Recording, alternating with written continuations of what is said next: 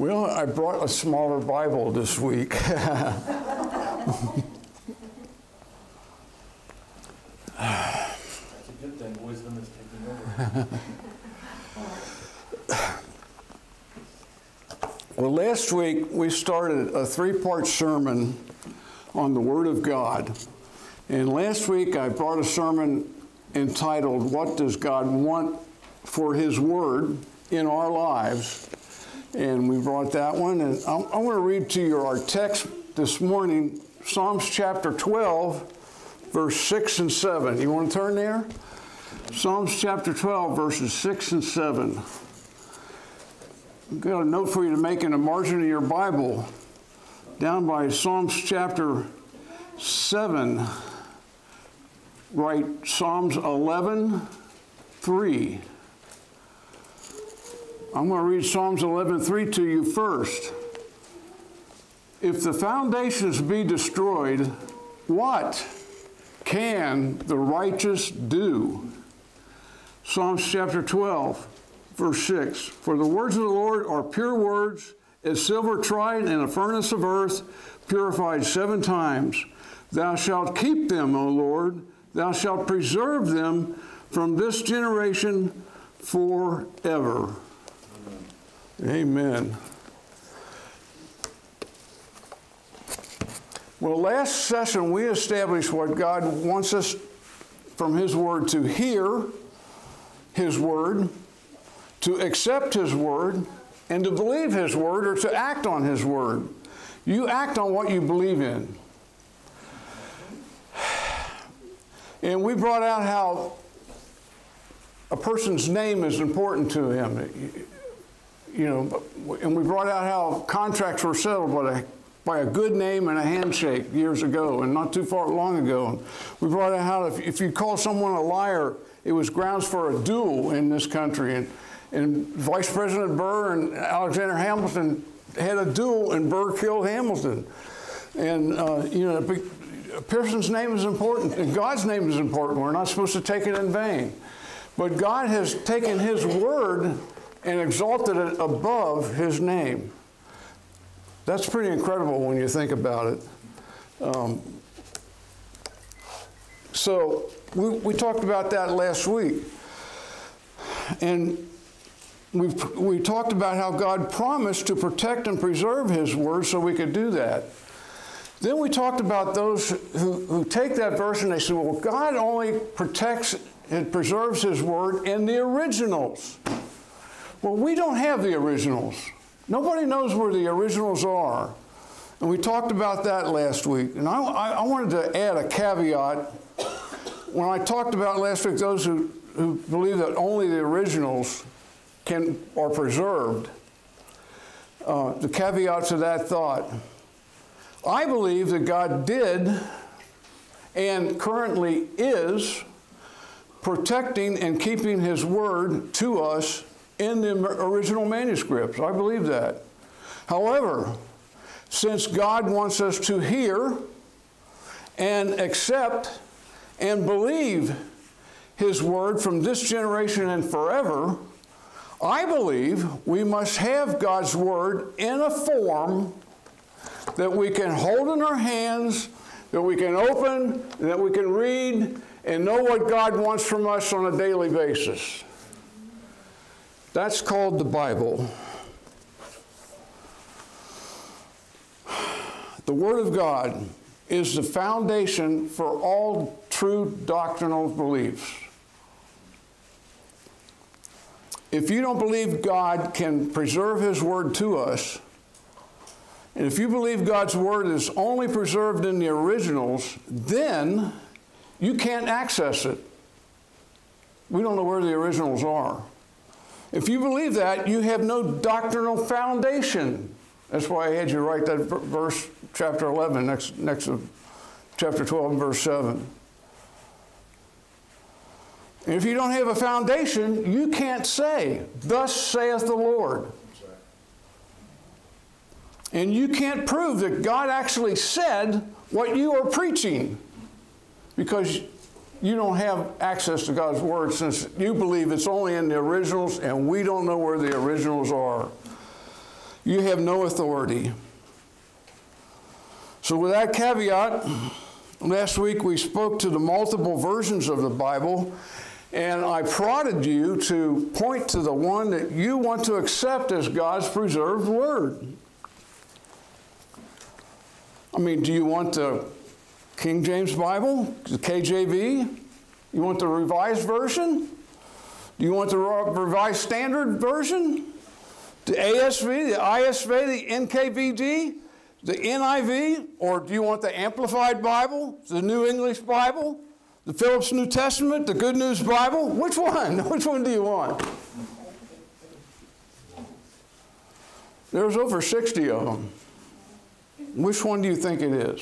Or do you think it's all of them? Confused? I want to remind you that God is not the author of confusion. Amen. And I was going over this and thinking about it. My wife and I were buying our first house back, I think we bought our first house in 1970, wasn't it, honey? And the thing with integrating white neighborhoods was really taking off heavy in the United States at that time. And they were trying to move blacks into white neighborhoods. And there was a thing in real estate that they called steering the buy. And so we made pretty good friends with our real estate agent, and I asked her, I said, how do you steer someone into a house? And she said, well, really, it's very easy. I said, oh? She said, well, if you were looking for a house, I would take you and your wife out and show you 2, maybe 3 homes, and that's all I would show you, and you could make your decision between those 3 homes. Out of the parameters that you give us, I would select the homes to take you to. That's what's showing on TV right now on all those home channels. You know, they show 3 homes. And he said, and I said, well, how would you steer a black into a house? She said, I would take their families out and show them 9, 10, 12 homes. By the time it's all over, they are so confused, I put them wherever I want them. Oh, wow. Now that's not racist. No, but that's an example of confusion. And God is not the author of confusion. We got all these Bibles out there. It is confusing. Who do you think is the author of that?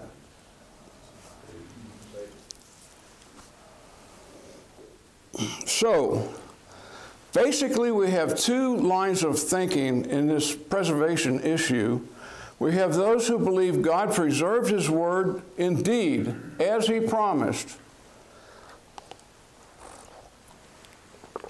And then we have those who believe that God did not preserve His Word, only in the originals. So, as I was thinking about this, I believe that an examination of the text that the Bible was translated from is key to answering this question we've tried to bring up this morning as to which version of the Bible we can accept as the true Word of God. I want to say to you this morning, I'm not a Greek linguist. I'm not a Hebrew linguist. I'm not anywhere close. I took Greek in college and Bible school, and it showed me enough to make me realize if I want to know something about Greek, I better get a lexicon down off the bookshelf and see what that word means. Because I'm not going to dissect it myself. So as I try and take this through I have worked all week on this. It's probably not going to show very good, but I'm telling you, this is a deep subject. You can get in over your head so fast. I'm trying to take the top off of this and give it to you so you can understand. I'm trying to whet your appetite. I'm trying to show you something that maybe you've never seen before. So if you believe that God did preserve His Word to us, you probably believe that the Levites and the scribes faithfully copied the original documents and that God kept His promise by protecting them from copying errors into those documents.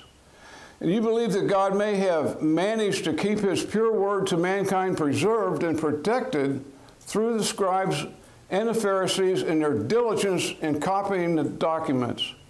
You believe a comparison, then, of ancient text will validate your belief in that the majority of the ancient texts will agree with each other because of the diligence of the scribes and Pharisees in copying them.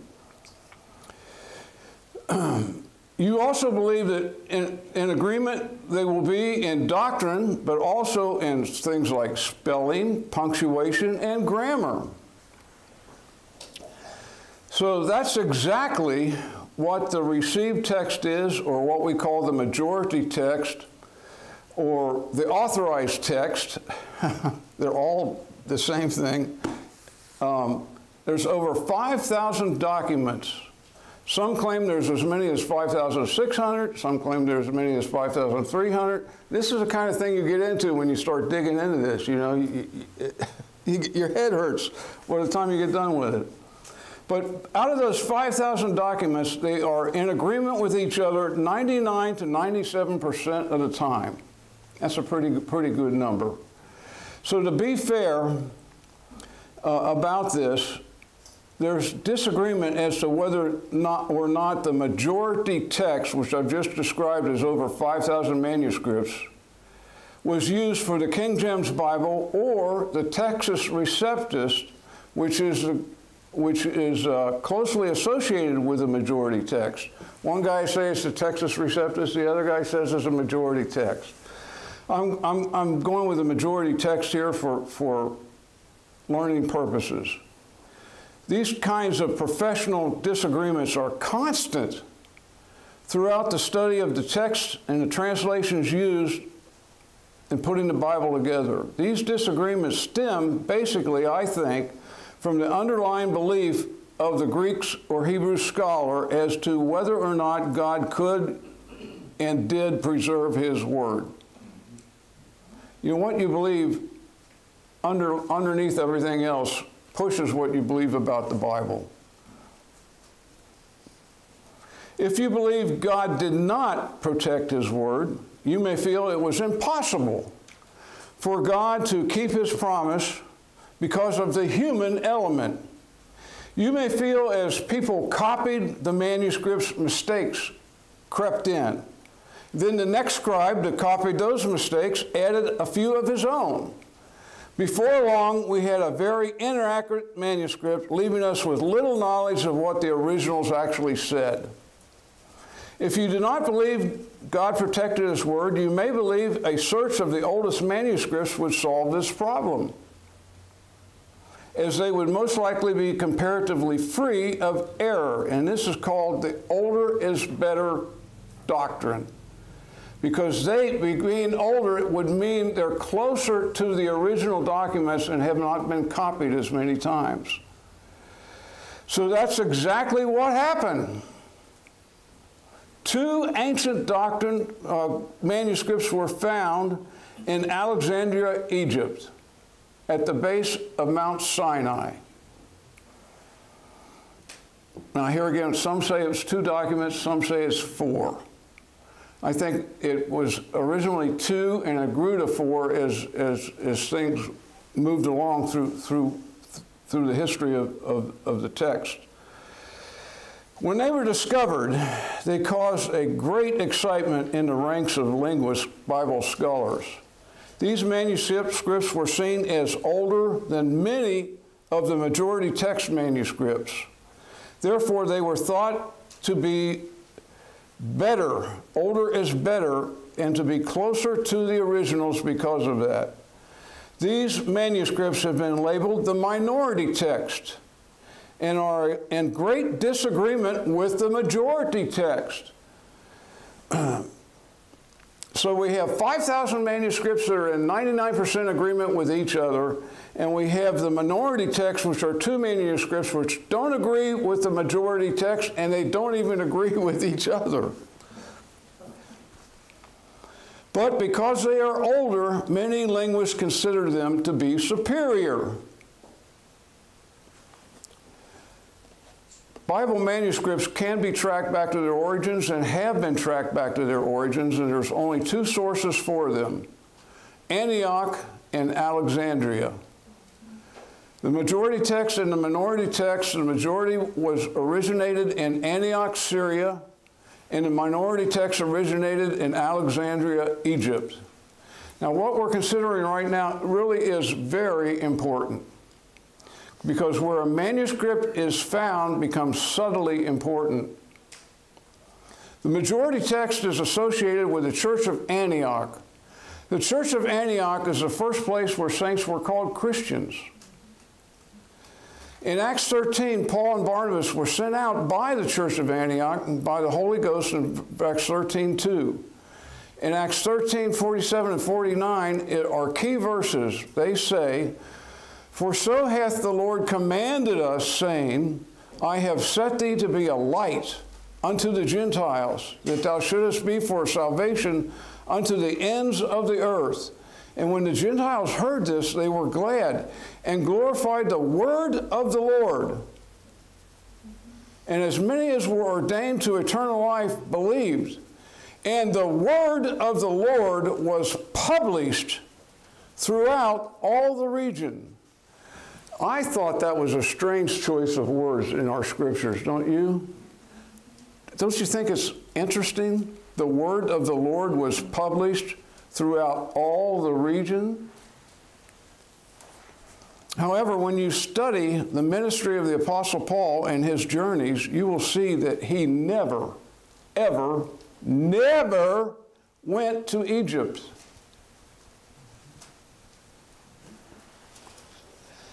I believe this is key in identifying which set of texts are the Word of God. This information should be useful, the fact that Paul never went to Egypt, in answering the question, where was the word of the Lord published? In Antioch or in Alexandria? So then we have what we've been talking about the majority text, and it's 5,000 manuscripts that agree 99% with each other. Then we have the minority texts that were found in Egypt. Now, Egypt is a place that has long been known to be a biblical symbol of the world against God and his people and against God's word.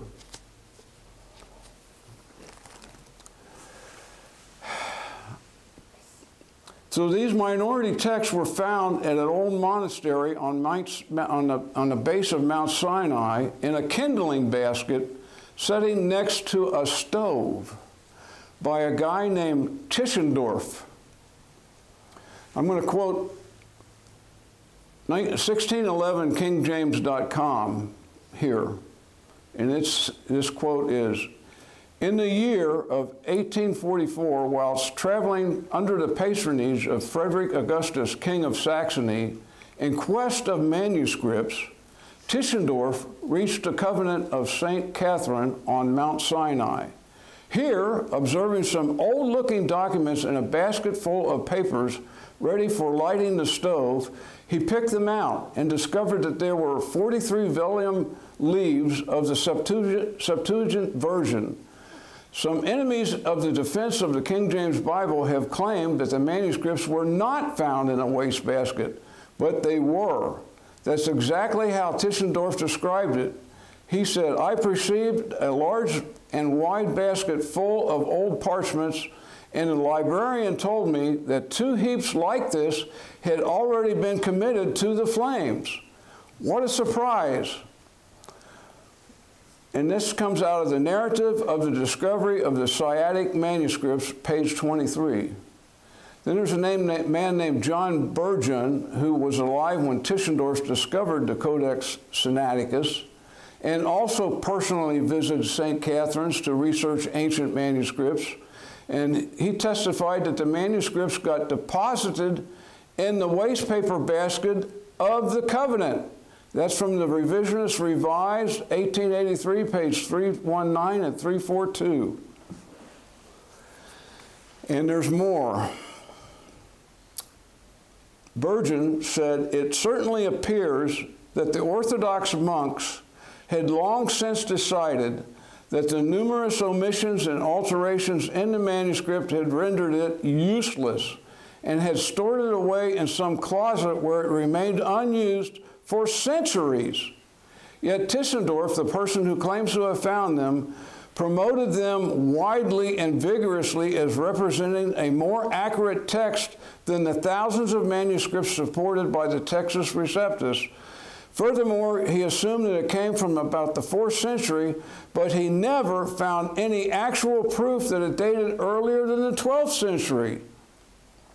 Dr. F.H.A. Shriver, who published a full coalition of the Codex Sinaiticus, what we know today as the minority text, in 1864 testified, the Codex is covered with alterations of an obvious correctional character, brought in by at least 10 different revisers, some of them systematically spread over every page, others occasional or limited to separate portions of the manuscripts, and many of these being contemporaneous with the first writer, but for the greater part belonging to the 6th or 7th century.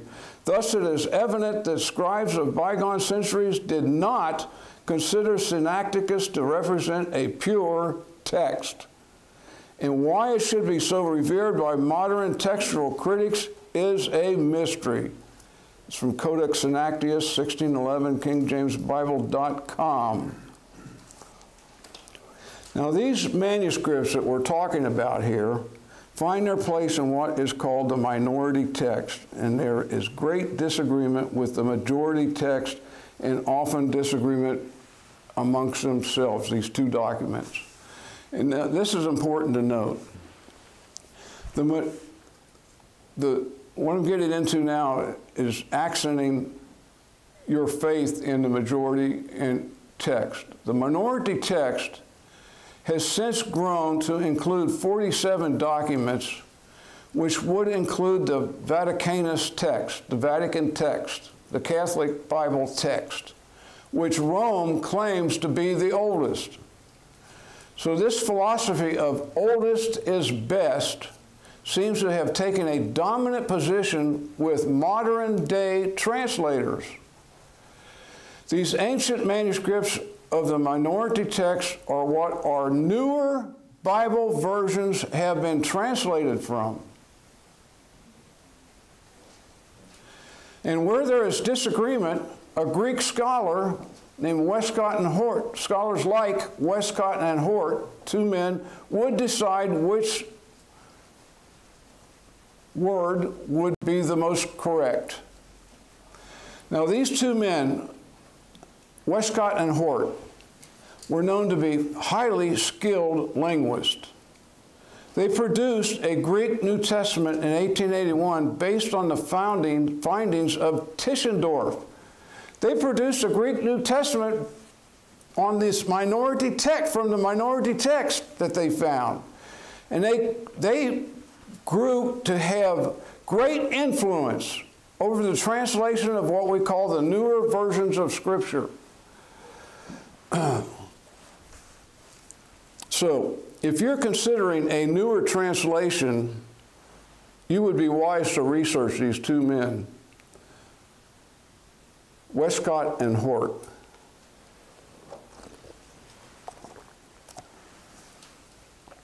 They were both older is better proponents. Westcott did not accept the account of Genesis 1 through 3. Westcott did not believe in the bodily resurrection of Christ. Westcott did not believe in the literal second coming of Christ and said that he was partial to the Church of Rome. Hort was a Darwinist. He favored evolutionary theory. He did not accept the infallibility of Scriptures, and he believed that Father God was creator instead of Jesus Christ. Both men were involved in the occult and even founded several occult societies, two of which were named the Hermes Club and the Ghostly Guild, I'm sorry. Are you shaking your head yet? This is which text would you say is the most accurate to the original? The minority text from Alexandria, Egypt, a symbol of the world, the two ancient manuscripts that do not even agree with themselves, or the majority text out of Antioch, where Christians were first called Christians, and the 5,000 manuscripts that are in 99% agreement with each other. Now, while you're thinking about this, if you're like me right now, you're overwhelmed and you're saying that guy's full of it. I want you to go look it up. Amen. I want you to go to your internet and look it up. I'm not lying to you for what I found. Let me remind you that Paul said that even in his day, while he was alive, that many corrupted the word of God. He said that in 2 Corinthians 2:17. Would you consider a text written while Paul was still alive to be an ancient text? I think so. The Apostle Paul even warned the Galatians, the church of Galatia, to be on the alert for those who would come to them and pervert the gospel of Christ in Galatians 1:7. 2 Thessalonians 2:2, Paul acknowledges that people were writing false letters in his name to the churches in Asia. So when we read the epistles of Paul in our Bibles, we are reading legitimate letters that were given to him by the Holy Spirit to the early churches and were later canonized into Scripture. But the question is, I'm bringing this up because, do you think it is possible for an archaeologist one day to find some of these false letters that were written in Paul's name to the churches in Asia and call them ancient manuscripts and think that they would be valid?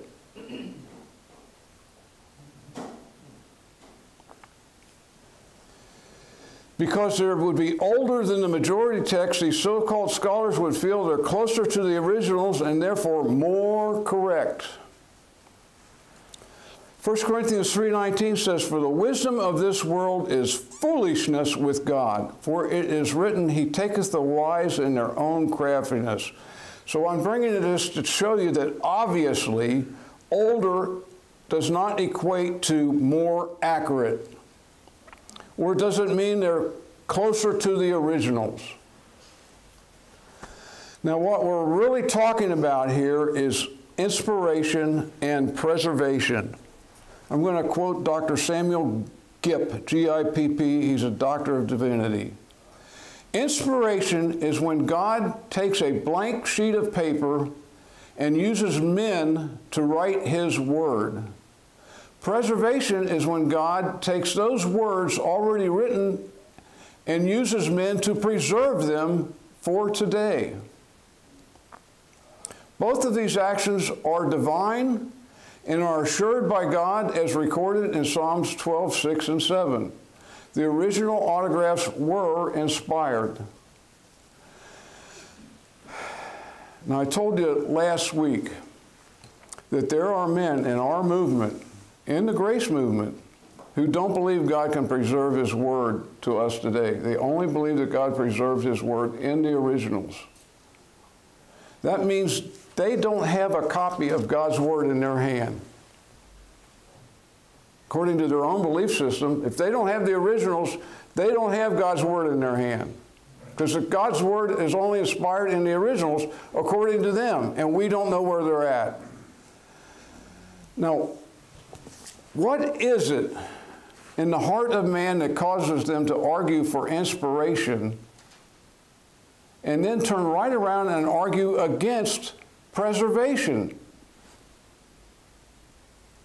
What logic is it that says God can use sinful men to pen His inspired word, but cannot use sinful men to preserve His word? And isn't it convenient to believe only the originals are inspired, only the originals are preserved word of God, They have been lost. Because if that's truth, then you have no foundation. You have no authority. You cannot say, "Thus saith the Lord." And all you have in your hand is the word of men. Wow. So I ask you again,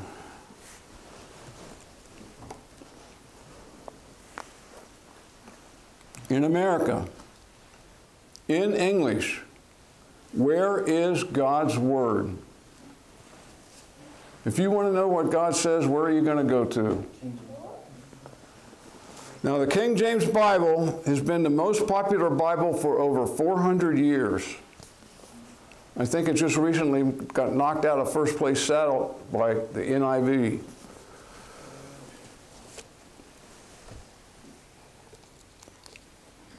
In the latter years, there has been a plethora of translations hit the market.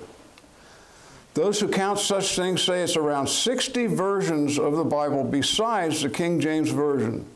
So that leaves you to decide which one is best.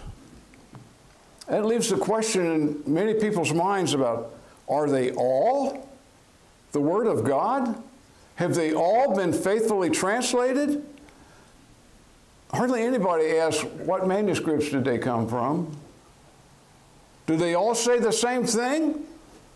How can I choose? How can I know? Was it KJV, the NIV, the RSV, the NKIV, the NAS, the Living, the American Standard? Which one is it? Now, for myself, as I was deciding, I did 6 things.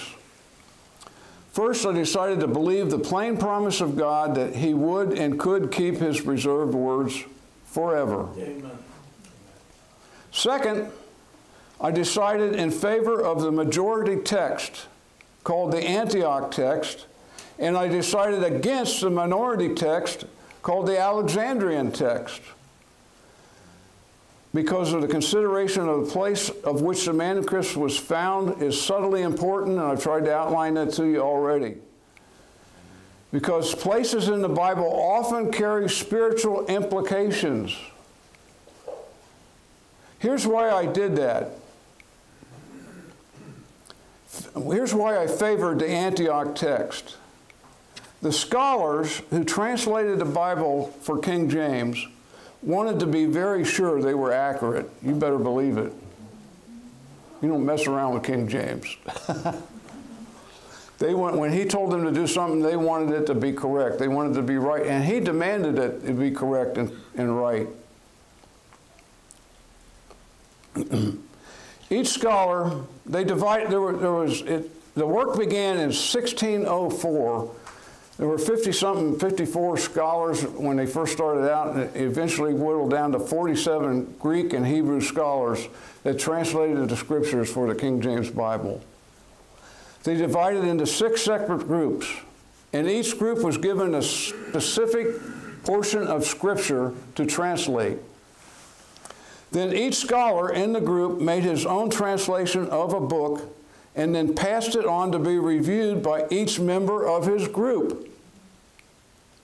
After each member of the group had gone over the translation, the entire group then went over the book together. The next step was sent to be reviewed by the 5 other groups in their circle. They would mark up all the areas that needed attention and then send it back to the original group. The first group would then form a committee and fix all the marked up differences, and then it was sent out to the printer. This means that the King James Bible would pass over 14 examinations before going to press. The King James Bible was first printed in 1611, and it took 47 scholars 7 years to translate it. I decided then, number 4, I have decided to believe the promise of God could keep His word. I've decided for the Antioch text, and I just outlined why. I decided to trust the King James Bible because of the way it was translated.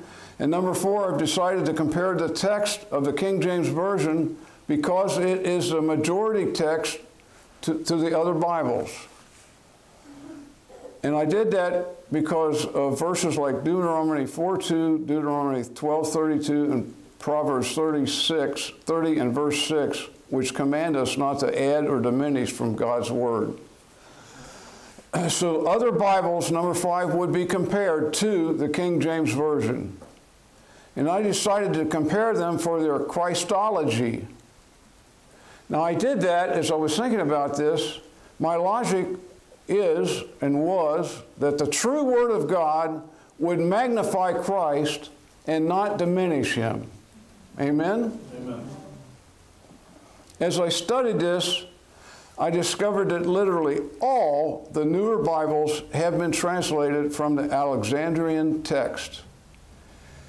And as I studied this, I came to see this as a satanic attack upon God's Word.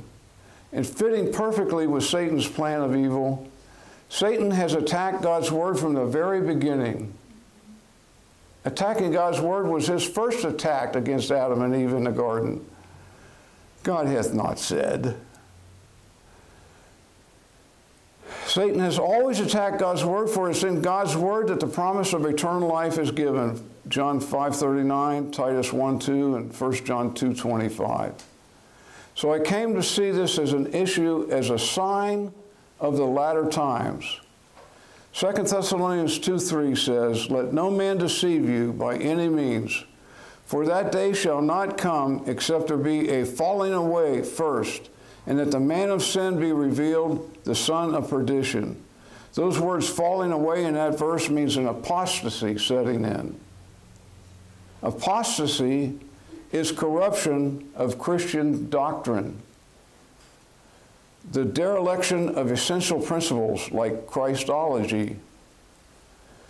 1 Timothy 4:1, "Now the Spirit speaketh expressly that in the latter times some shall depart from the faith, giving heed to seducing spirits and doctrines of devils." 2 Timothy 4:3, "For the time will come when they will not endure sound doctrine, but after their own lusts shall they heap to themselves teachers, having itching ears." So we're going to look at some comparisons. And I've chosen the NIV because of its current and most popular, as currently the most popular Bible against the King James Bible. And I've chosen the New King James Version, as it is the version that many people who call themselves fundamentalists will pick up and look at, thinking that it's as reliable as the King James Version. It's just the New King James Version. It's been made easier to read. All the these and the thous have been taken out. Stuff like that, making it easier to read, closer to modern day English.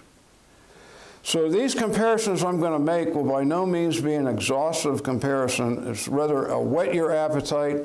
It's a turn on the light. It's a become aware study. It's like Pastor Steve said, it's a danger, danger, Will Robinson, warning, warning. So we'll do that next week. And that's the end of that message for today. And believe me, folks, there's so much I wanted to give you, but you know, I got to keep this short. Says who? No, I mean, if I go over 45 minutes, you turn the switch off. You don't hear anything else I say. I know that. I do the same thing. But are there any questions?